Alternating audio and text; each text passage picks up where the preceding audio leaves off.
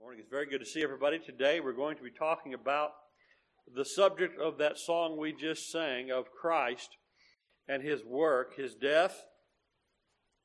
And as it said there in the second verse, the wrath of God was satisfied.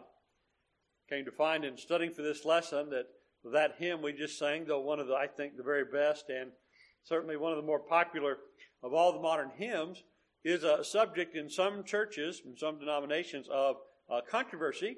And it's the largest body of Presbyterians. They won't sing that song. They had it taken out of their songbook because they didn't like that line. The wrath of God was satisfied. They asked the author if they could change it for their hymn book to the love of God was magnified. And he said, no, I wrote it the way I wrote it. Take it or leave it. And so he didn't quite say it that way, but they ended up taking it out of the book, and he did not approve the change. So today we're going to be talking about this idea of a propitiation. Now, I know when we start to talk about propitiation, it sounds like that's one of those words we borrowed from another language, and that it's one of those technical terms that aren't that important, and it isn't one of these things we folks need to worry about much at all. But actually, it's not a foreign word. It is an English word. And to propitiate means to render someone or something favorable, so that they have a favorable disposition towards you. A propitiation, then, is the act or the thing or the person that causes that to happen. So when there's an offering that's made to bring peace, when there's an offering to change a hostile mind to a more congeal, to a more conducive mind, to a mind that's been now placated, to be satisfied, as the hymn said. That's what we're talking about with propitiation. There are some other words that go along with this. And again, all this sounds like very old English and not much the way we talk today, but words like expatiate. You usually drop that one in the conversation, but that means a cleansing or removal, particularly removal of sin. So Christ's sacrifice was for us an expiation. Also going along with something with this, with some overlap, is the idea of a ransom or redemption, which is to pay the price for a sin. There's also a remitting or remission and a pardon, which speak to the forgiveness of sin. There's the effect of all this, which is to reconcile. So the effect that the two are brought together. And sometimes we speak of this entire operation and the entire overarching thing as atonement. And sometimes that can be used to talk about a particular sacrifice, or again be of the whole effect to deal with sins effectively. This propitiation, the reason why we bring it up and talk about it, is because it is 4 times affirmed in the gospel. We have Romans 3:25, which we'll spend some time on in a few minutes in reading and looking at that text. But Romans 3:25, it says, when God displayed publicly or put forward Christ as a propitiation in His blood through faith, we access that. That was to demonstrate His righteousness, because in the forbearance of God, He passed over the sins previously committed. And so God made a public display, a public presentation of Christ, put Him forward as a propitiation. In Hebrews chapter 2, it says in verse 17, it says, therefore He had to be made like His brethren in all things, so that He might become a merciful and faithful high priest in the things pertaining to God, to make propitiation for the sins of the people. And so that passage affirms that His sharing humanity with us was a necessary precondition for Him to do this. In 1 John 2, it says this, and He Himself is the propitiation for our sins, not for ours only, but for the sins of the whole world. And so that passage, Jesus is our advocate in 1 John chapter 2, verse 1. And the reason why He is an effective advocate is He is the one who brought peace between us and God. So when the peacemaker stands there arguing for us, it can be quite effective. And also again in 1 John 4 and verse 10, in this is love, not that we loved God, but He loved us and sent His Son to be the propitiation for our sins. And so it's an act of love. It is the act that helps us to have access to God. It is it's the reason why Christ came in the nature of flesh, and it was God who presented him or put him forward to do this very thing. And so what we find is God here was seeking peace. And the great promise of peace that is in the gospel is understood as the blessing it is only if we first understand the hostile reality that is there without this. If we understand the place that our sins have caused us to be, that the sins that we commit against a holy God brings righteous wrath. If we don't have that concept to start with, then the rest of this doesn't seem to make much sense. There are many today, theological liberals or just unbelievers, who look at the system of salvation by faith in Christ and the gospel, and they see the place of the sacrifice of Christ, that God sent his own Son. And they talk about this bloody atonement. And they talk about, some of them will talk about this vicious salvation. They'll talk about this violent way that God proposed. And they'll act as though they're too morally superior to take part in that. They've got past that. Well, they may be past it, but not in any good way. Not in any way that progresses any closer to reality. But there is this reality that we today often ignore, and in some teachings, even under the guise of Christianity, have been taught to ignore, or have just ignored because it's deeply uncomfortable to think about that our sinfulness against his holiness brings a righteous wrath. It just has to, because he is actually righteous. And he actually cares about people's conduct. He actually cares about the way we, his creation, made in his image, treat each other who are also made in his image. And so we can't just have him say, well, I'll just get past that, I'll just overlook it. What would be the disposition of any of you fathers if I or one of my boys did something horrible to some of your girls? I say, well, just get over it. Just look past it. I mean, well, how does that bother you anyway? Well, that's my kid right there. But, yeah, that's okay. Don't worry about it. Well, no. God worries about it just like you worry about it. And true love and true justice means that something has to be done. And that situation has to be dealt with. Now, it doesn't mean that it has to be forever anger. It doesn't mean that it can't be reconciled. It doesn't mean that it cannot be effectively dealt with. But it just can't be swept under the rug.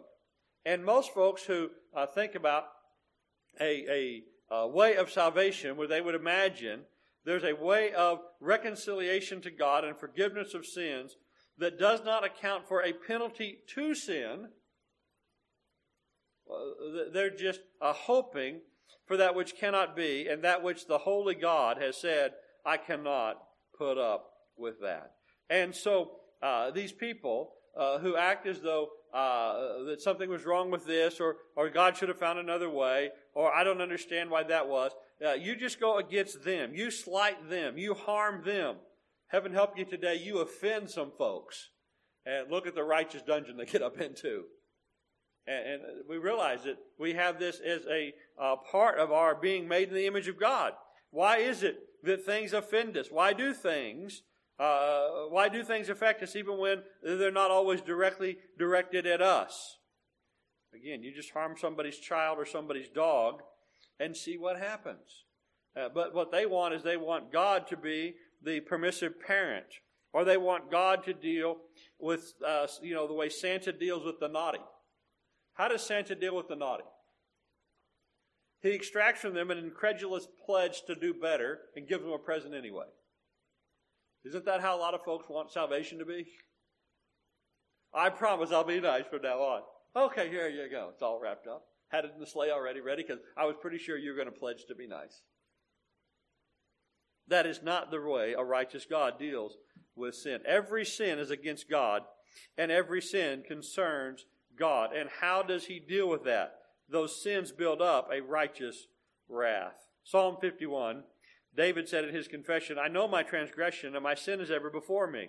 Against you and you alone have I sinned, and I've done what's evil in your sight, so that you are justified when you speak, and blameless when you judge. When we deal with sin in a biblical way, in a rightly way, we'll understand God's righteousness to judge. If you're not dealing with your sin, one of the ways to deal with your sin in an improper and ineffective way is to blame God for judging it. And how many do that? But when we go in our knees to God for what he has provided in Christ, we can say like David did, God, you're right. God, you're blameless. And God, I am wrong. And there is so much wrong. Ephesians 5:6, let no one deceive you with empty words. For because of these things, the sins listed above, because of these things, the wrath of God comes upon the sons of disobedience. The right wrath of God comes upon the sons of disobedience. He just cannot let harms and wrongs against him and against those that he made in his image. He cannot let the evil that people do against one another. He just cannot and just will not let that slide. Sometimes in life we have to let things slide. We don't have the authority, the knowledge, or the power to make a just recompense. When somebody has harmed me and I have some power against them or over them, what might I do to them? I remember years ago I was watching a documentary. It was about the Hells Angels. And the guy was talking about, he was the Hells Angels. He was talking about why nobody messed with them. He said, because we had a rule that if anybody did something to us, we'd do 3 times to them. If they broke a bone of an angel, he said we'd break 3 bones of theirs. If they killed an angel, we'd kill 3 of theirs. And, well, I guess that's effective in keeping peace. You intimidate everybody around you. But he thought that was a good rule. Well, if we have power and authority over folks, what will we do when they harm us? Whatever we like. And we don't know how to do it justly. We often don't, as I say, have the power, because most of us, unlike Hell's Angels, don't have the power to go break people's bones, or we're too morally restrained to do it, or we realize that's not our role in life, or we don't know which guys to go break their bones of. Somebody hurt my daughter. Who do I go hit? I just go in there and get them all. Let God sort them out. Well, no, God will sort them out. And so we cannot ourselves take wrath, or take our own wrath, take our own revenge, because we're out there as worthy of wrath. And so we're given this instruction for us as individuals, never take your own revenge, beloved. Right? Never take your own revenge, beloved. But what does it say in Romans 12:19, continuing? But leave room for the wrath of God. For it's written, vengeance is mine, I will repay, says the Lord. So God is the proper agent of vengeance. God is the proper exerciser of wrath. And most of the time, we think about wrath here as judicial wrath, not just anger, but judicial wrath, judicial punishment. And that was in the book of Romans. It's no surprise that leave room for the wrath of God appears in the book of Romans, because 11 times in the book of Romans, the word wrath appears. Wrath appears 11 times in the book of Romans. Twice, it is about the exercise of civil power and leaving room for that kind of wrath, the wrath of government to punish evil. But that is based squarely on, and first on, the righteous wrath of God. In Romans 1:18, right from the start, the wrath of God is revealed from heaven against all ungodliness and unrighteousness of men who suppress the truth and unrighteousness. In chapter 2 and verse 5, if you, because of the stubbornness of and unrepentance of your heart, you're storing up wrath for yourself in the day of wrath and revelation of the righteous judgment of God. So there's a righteous judgment, a righteous revelation of God's righteous judicial wrath. In chapter 2, verse 8, there are those who by selfish ambition and don't obey the truth, but obey unrighteousness, they'll receive wrath and indignation. And in chapter 3, verse 5, God inflicts wrath. In chapter 5, verse 9, much more than having been justified by his blood, will be saved from the wrath of God through him that is in Christ. And finally, in chapter 9, What if God, although willing to demonstrate his wrath and make his power known, endured with much patience vessels of wrath prepared for destruction? Vessels of wrath prepared for destruction. We make ourselves vessels of wrath. We make ourselves fit for wrath when we sin against God. Here's a few points from another author. I'll just quote his headings. He had long sections under each of these headings. First section, there is no want of power in God to cast wicked men into hell at any moment. Point 2, they deserve to be cast into hell, so that divine judgment never stands in the way. It makes no objection against God's using his power at any moment to destroy them. Point 3, they are already under the influence and condemnation of hell because of their sins. Point 4, they are now objects of the very same anger and wrath of God that is expressed in the torments of hell. And the reason why they do not go to hell at each moment is not because God, in whose power they are, is not at present angry with them, but is being gracious.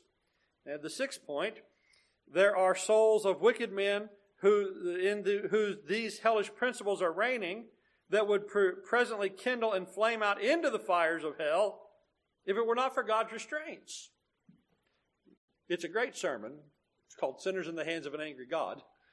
That's the middle part. At least that's the headings. But he's right. That was Jonathan Edwards. He's right.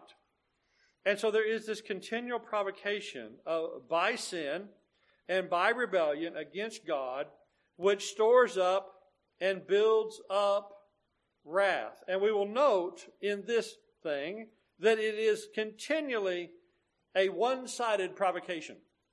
I know people blame God for all sorts of things and all kinds of things, but what do they normally blame God for? Well, I think most of the time it's for not giving them enough of the things they want. Occasionally it's for God, they say, causing something that they don't want.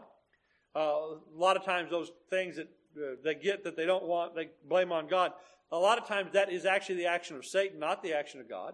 Sometimes it is the judgment of God. It is a chastisement of God as well that might come upon them. And so they blame God when they're punished for that which they should have been punished for. But most of the time we blame God just because he hasn't given us enough stuff. We live in a world of people who are like the kid at the candy store whose mother says, no, come on, it's time to go. You're just going to get that 2-pound bag. And he goes, I want the 5-pound bag. I want the 12-pound bag. I want every bag. And these kids who throw a temper tantrum in the store because they don't get everything they want is unfortunately more the moral reality of so many in our society than restrained and disciplined and well-mannered people. And so there's this continual one-sided provocation where we sin and provoke, and God in gentleness and reasonableness calls, and we still continue to go him. In this famous statement from Isaiah 1:18, come, let us reason together, says the Lord. Though your sins are as scarlet, they shall be as white as snow. Though they are red like crimson, they will be as wool. Just come and let's reason and let's get this straightened out and we'll get you cleaned up and cleansed. We'll get you all washed up and ready to go. Verse 19, it continues, if you consent and obey. Where does it break down? With people sitting down reasonably to talk to God and deal with things, with their consenting and with their obeying. If you consent and obey, you will eat the best of the land. But if you refuse and rebel, you will be devoured by the sword. And then they'll blame God for that too. Truly the mouth of the Lord has spoken. So there is God's reasonable offer to unreasonable people. And what does the very next verse say? Verse 21. So many treasures if we just continue to read. How the faithful city has become a harlot. She who was full of justice. Righteousness once lodged in her, but now murderers. And that's the opening salvo in Isaiah. How do you think the rest of the book goes? When it comes to the people of their time, is continual provocation, is continual sin. But how do we know the end of the book of Isaiah? The great prophecies of the Messiah to come. Because while we have this hostility caused by our continual, on our part alone, provocation and sin against God, still there is peace offered. And just as it was a one-sided provocation, we'll note that it is a one-sided work for reconciliation. Who worked for the reconciliation of sinful men and God? God worked for that. Did sinful men? God worked for that. So 1 Thessalonians 5 verse 9, this wonderful statement, for God has not destined us for wrath. That's where we would have been, but he's interposed. God has not destined us for wrath, but for obtaining salvation through our Lord Jesus Christ, who died for us, so that whether we are awake or asleep, we shall live with him. And so this was God's work. The people didn't help. The people hindered. There's that wonderful parable of the wicked husbandman. It's wonderful in the grace of God. It's sad in what it says about the people. But we remember that there was a man who set up these men in a garden, in a vineyard. And when the harvest time came, he sent slaves to the vine growers so that he could receive the produce. And Matthew 21:35, the vine growers took his slaves and beat one and killed another and stoned a third. That was Isaiah. They killed him. But afterwards, he sent his son, saying, they'll respect my son. But when the vine growers saw the son, they said to themselves, this is the heir. Come, let's kill him and seize the inheritance. They took him and threw him out of the vineyard, and they killed him. He sent his son to them in verse 37. The same phrase that John would use in 1 John chapter 4, verse 10, in one of these passages we just read about propitiation. This is love, not that we loved God, but he loved us and sent his son to be the propitiation for our sins. There's a beautiful first verse of the song by the Gaithers, Because He Lives. God sent his son. They call him Jesus. Sent him to love, to heal, and forgive, right? And he bought my pardon with his blood, and an empty grave is there to prove my Savior lived. It's the best opening to any modern hymn I've ever heard. I wish the rest of the hymn kept that up, but it's a great, great opening. He sent his son. And so here is the action of God. The one-sided work for reconciliation. As the provocation was one-sided, so is the justification, and it is because God put forward the remedy. Now that is a turn of phrase from Romans 3 and verse 25 from the English Standard Version. It's interesting, you get down to Romans 3:25, and it's all different kinds of ways that English translations have rendered these verses. But let's just read the whole thing, the context. Romans chapter 1 through 3 is the need of people to be saved by God. There's the sinfulness of the Gentiles. Well, the whole world of them, right? They didn't thank God. They didn't honor God. He gave them over to degrading passions. All that of Romans 1. Then of Romans 2, well, what of you Jews who condemn them? Do you not rob? You say, don't commit adultery, but you rob temples. You say, don't commit adultery, but you commit adultery. And the Gentiles dishonor God because of you.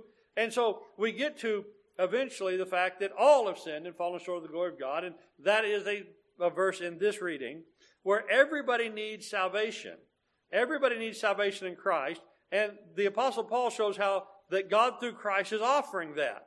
And so he outlines all the things he's going to cover through the rest of the book of Romans in Romans 3 verses 21 to 26. So now, apart from the law, the righteousness of God has been manifest, being witnessed by the law and the prophets, even the righteousness of God through faith in Christ Jesus for all who believe. There is no distinction. And everybody needs it, for all have sinned and fallen short of the glory of God. Now we continue to read. Being justified as a gift by his grace through the redemption that is in Christ Jesus, whom God displayed publicly as a propitiation in his blood through faith. This was to demonstrate his righteousness, because in the forbearance of God he passed over the sins previously committed, and for the demonstration, I say, of his righteousness at the present time, so that he would be just and the justifier of the one who has faith in Jesus.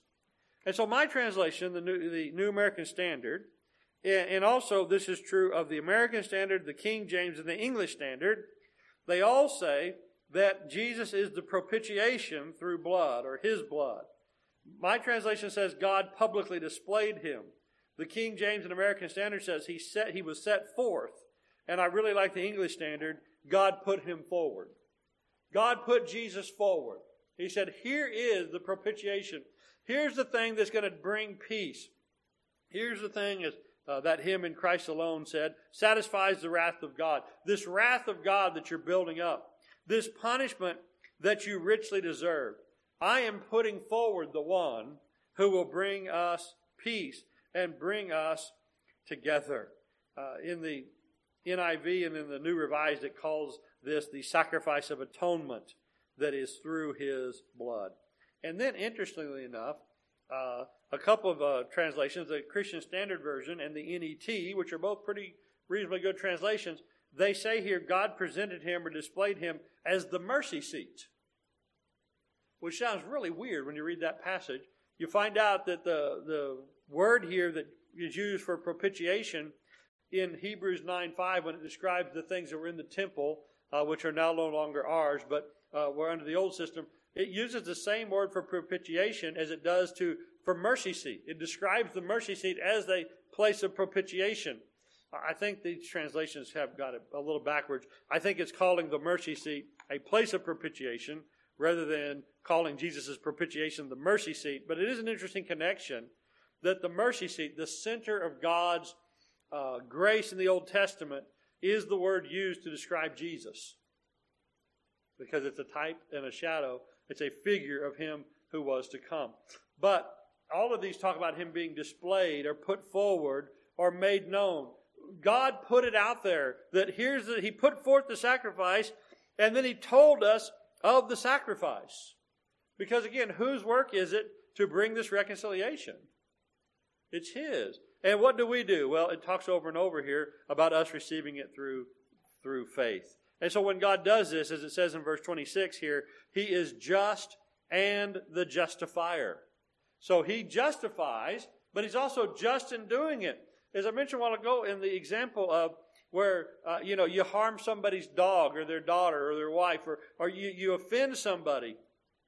And you just can't say, and God can't say, well, we're just going to count like that didn't happen.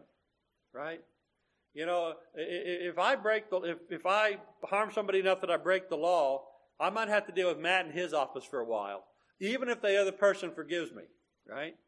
I might still have to deal with the fact that the law says, no, there's a punishment, a penalty for that. Well, God's righteous judgment is that there's a penalty for sin, and there is a punishment that is to come, but God justly deals with that, even though he freely forgives us. Well, think about that. He justly deals with the wrongs we've done, even while freely forgiving us of the wrong. How does that work? The price was paid. The penalty that was owed was more than paid off in the work that was done in Christ. So God has a just system. God has a just system, and a system also that lets him justify all those of faith in Jesus Christ. And so we come to the great thing. Romans 1-3 is the need of salvation by faith. And then in Romans 4 and 5, it explains about salvation by faith in Christ Jesus. And in the middle of those two chapters, at the beginning of chapter 5, there's sort of a midpoint summary. There's a midpoint summary of what Paul has said about salvation by faith in Christ. And he says this.